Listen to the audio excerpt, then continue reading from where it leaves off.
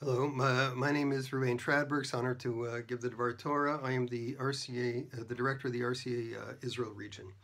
I want to share a thought about benching. The beginning of the Parsha, we have the mitzvah of benching. You come into the land of Israel, Yachalta b'savata v'rachta at Hashem Elokecha. Why is benching so long?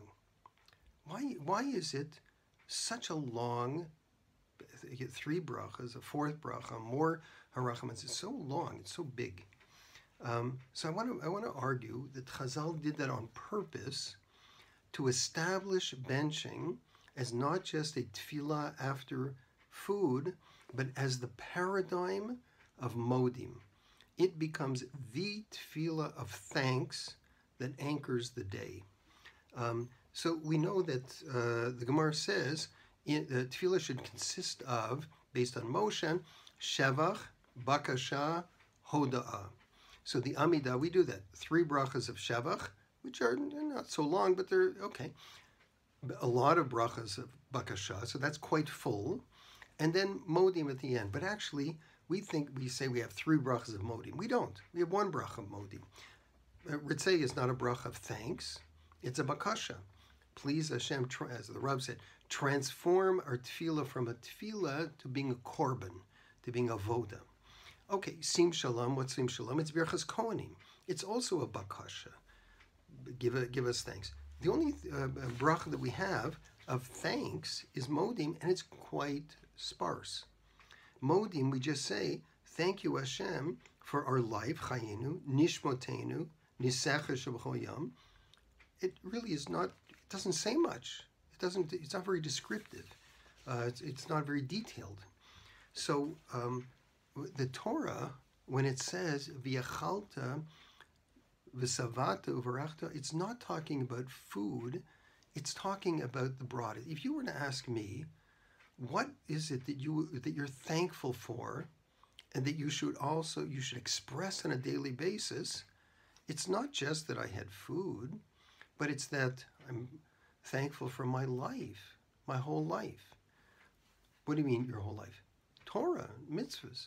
That we live such a rich, deep, full life. That's the thing I would be most thankful for, and I would want to express. I'm so appreciative that I have a rich life of Torah and mitzvahs and a bris with the Creator. That's exactly what Chazal have made benching into it, and they didn't manipulate it. That's what the context in the Torah says. The Torah says, you come into the land of Israel, you have streams and you have mountains and you have a beautiful land, and you have Eretz Chita, Saora, you have a beautiful land of produce. You eat and you're satisfied, and you bless Hashem for the land which He has given. What do you mean the land He's given you? For the covenant that He made, that I will give this land to you and your children after you, and for the fact that He fulfilled that He's active in our life, and that we're appreciative of that. So when the Gemara says, well, when you express appreciation, not just for the food, and not just for the land of Israel, which is a fulfillment of the bris, you should enunciate that it's the bris, and you should enunciate that it's also the Torah. In other words, the broadness of Torah and mitzvahs and a relationship with God and mitzvahs, and you should enunciate all that.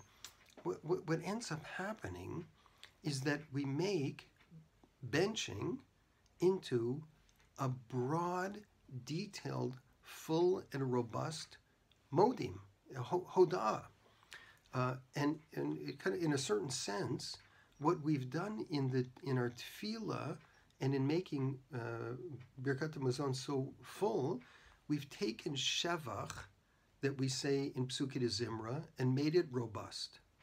We have an Amidah with a lot of requests. It's robust.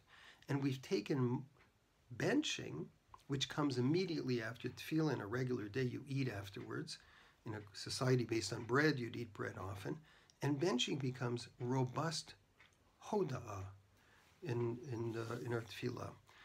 And I think that is a different perspective on what benching is. It's long because we're expressing appreciation for not just food, but for the fullness and the richness of the life that we live, which is what the Torah says when you come into the land and you have that rich life. We're expressing the hoda'ah for the richness and the fullness of our life, predominantly or with an emphasis on Torah and the bris, the fullness of a society which is the land of Israel, and spiritual aspiration, which is Yerushalayim. Birkat HaMazon is modim, writ large. Thank you. Have a good day and a good summer.